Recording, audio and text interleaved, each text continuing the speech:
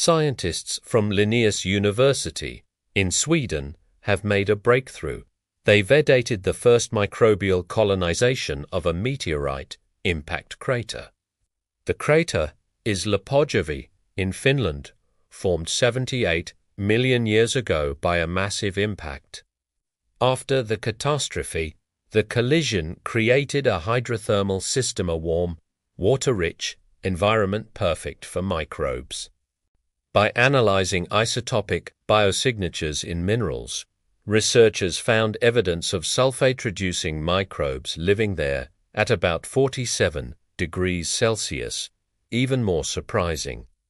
Traces of microbial activity lasted over 10 million years, including both methane production and consumption. This is the first direct evidence linking microbial life to an impact event with precise dating. It shows that impact craters are not just scars of destruction, they can become cradles of life. The discovery has big implications for astrobiology, if microbes could thrive in Earth's impact craters. Similar habitats might exist on Mars, Europa, or other worlds with ancient impacts. Life doesn't just survive catastrophe, it uses it as an opportunity.